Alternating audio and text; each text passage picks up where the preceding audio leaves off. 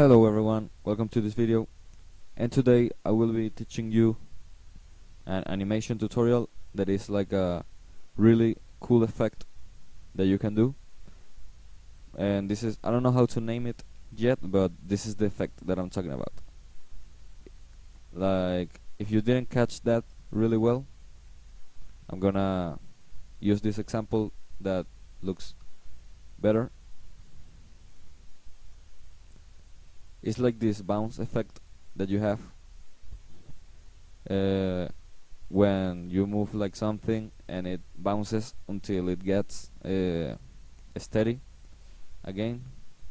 I don't know how to call that, but this is the effect. You can see it. So it's really simple to do. I did it in this animation because I had like this arrow coming here, and so it had to have that effect. And the same thing applies with the rope of the arrow, of the rope of the bow, I guess. It has the same effect, as you can see. It moves when it starts the movement. It moves a lot, and then it gets like it stops moving, right? So basically it's really easy to do this actually. So I'm gonna create here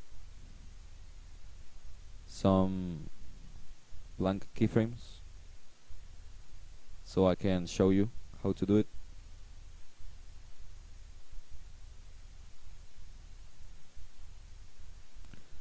Okay, first of all, with the example of the arrow, the first thing you will like to do, if you have like an already drawn figure, well, if you select it with the transform tool, you should move this white point to the finish of the shape, right?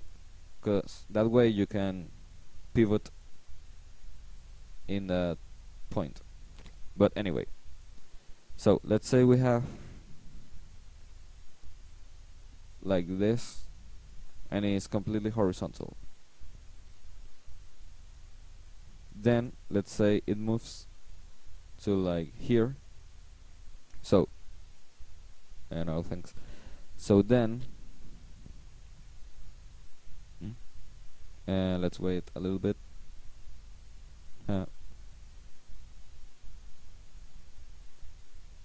Okay, perfect. So then the next frame is gonna be to the other side, and it's gonna move a lot as well, right? But then it's gonna move less. It's just gonna move from here to here instead of getting there, right? And then it's gonna move less to both sides until it gets to a point where it doesn't move anymore. So as you can see, there we have it. That's the effect that I'm talking about, like that bounce effect, as you can see. And as I told you, with the rope of the bow, it's the same thing. Like, first it moves a lot, and then it starts moving less and less until just stops. And yeah, that's it. I hope this tutorial was helpful, and remember that in my channel I have more Flash and Photoshop tutorials that I'm uploading every day.